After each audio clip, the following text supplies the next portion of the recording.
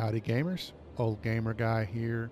Welcome to another Cities Skyline video. This is part 2.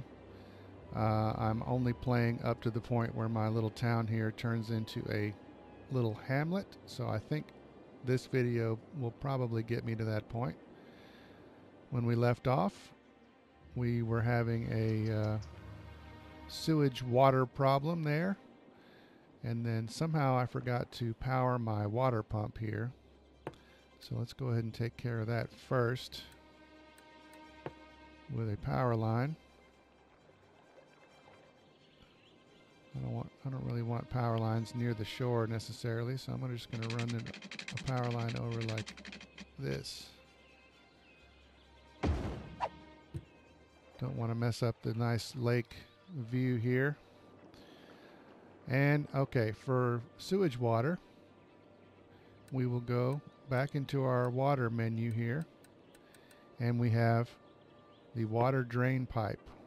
So we're bringing in water from this lake, and then if you go over here, you can see these arrows stand. They represent the water current flow. So I'm going to put my drainage over here and let it flow down river to those unfortunate people over there. And then we will take some pipe, run a pipe over here, and we need some power for this drainage pump. So let me find where I get 8 megawatts in there. So I'll go ahead and put another turbine right there. And for now, we'll just run a power line from here to there. And then later on, I'll run a power line up this way too. Okay, so I'm going to press L3 to unpause time.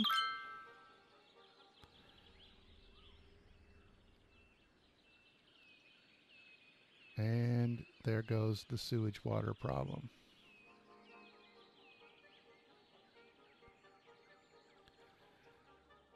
Now we've got some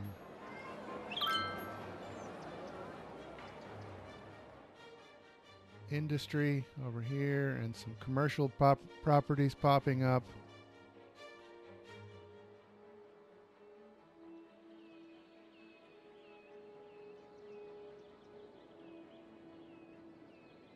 Apparently, yeah, you can see this blue area represents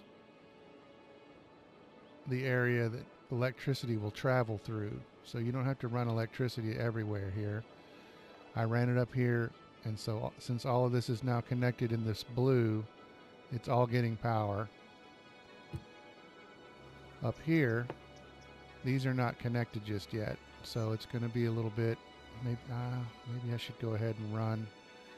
Yeah, I'm going to go ahead and run a power line up to here, so we can have our industry get going. On pause time, and there goes industry. Commercial endeavors are popping up. There's a laundromat. I don't know what that is. There's an ice cream shop.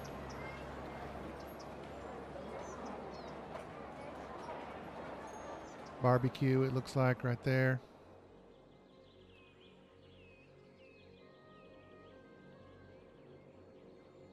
Our town continues to grow.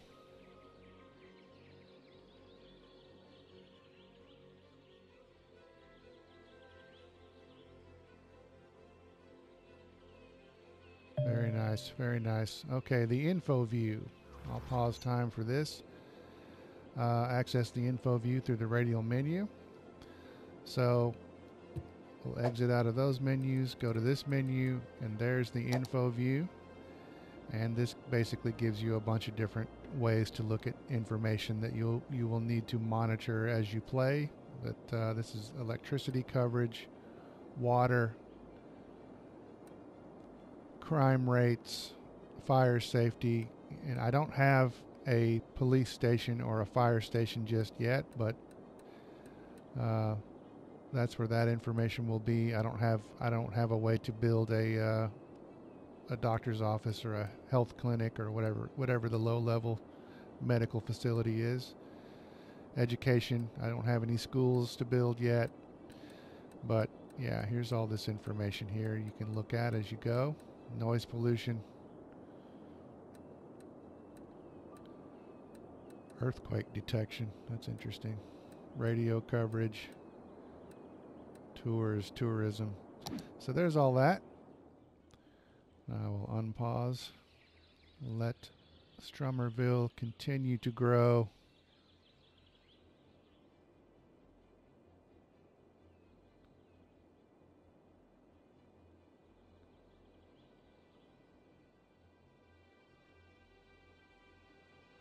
We don't have any cars on the street yet. We don't have people walking around yet that I can see.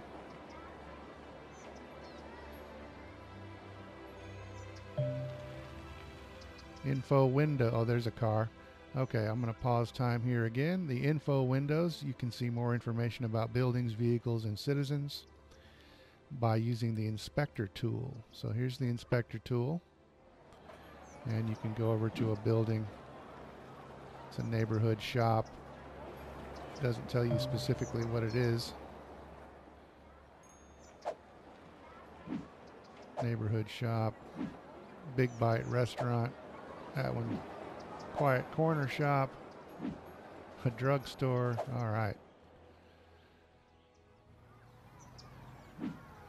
Linden residence. So yeah, you can look at all these various buildings.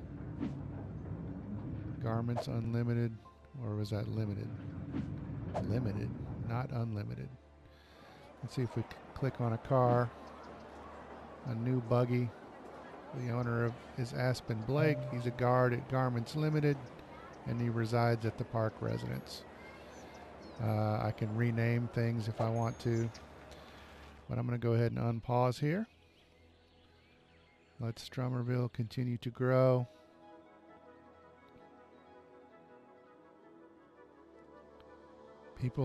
Cars are streaming in off the highway. They've all heard about the amazing Big Bite restaurant. I could now make a building historical if I wanted to, so I could make the Big Bite historical, I guess. Yeah, historical building continues to function normally, but it will preserve its visual appearance.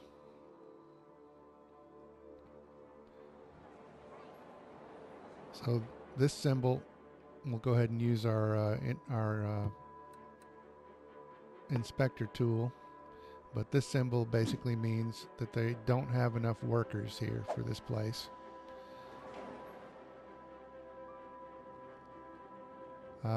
So we should probably go ahead and build some more residential zones. So we could put something here, I guess, or here, or like this. Let's go ahead and put some things here.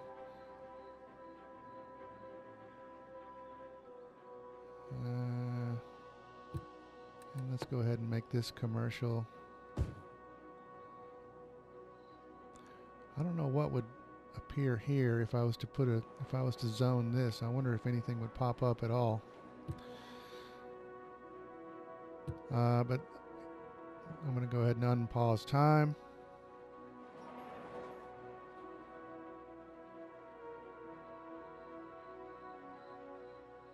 More people are moving in. And that little indicator went away.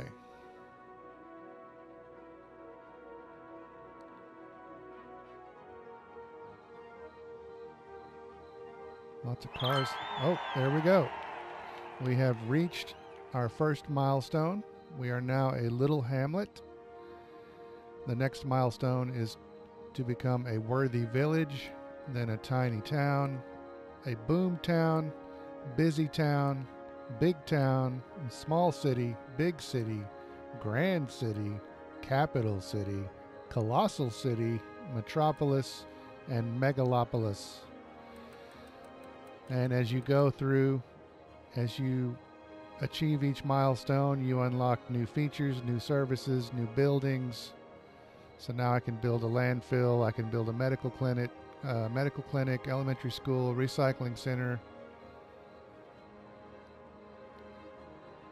healthcare, education services. Then if we become a worthy village, we'll have emergency services, police department, different industry specializations, residential specializations, commercial specializations, policies like the distribution of smoke detectors, a firehouse, a police station, firehouse. Oh, what does that mean? I see firehouse and police station twice down there at the bottom. Tiny town. Yeah, you get the picture. You unlock new roads, new canals. You unlock new things as you level up. What a surprise! When we become a boom town, we can legalize the recreational use of marijuana, apparently. So I'm really looking forward to that. But I'm going to go ahead and end this video right here. I guess I might make some more City Skylines videos if anybody's interested in seeing them. I could make some more, when I reach the other milestones. We could see how Strummerville grows, I guess, if anybody cares. But I wanted to make at least a couple of videos because I do think this game is kind of cool. One thing I didn't show, this will be kind of anticlimactic, but this was a pop-up and I ignored it. This is the economy screen. So these are the sorts of economic information you have access to. Taxes and budget, and loans, and income expenses. Yeah, so sorry to end the video on a really boring note there, but yeah, that'll do it. So from Strummerville, this is Old Gamer Guy signing off. Thanks for watching.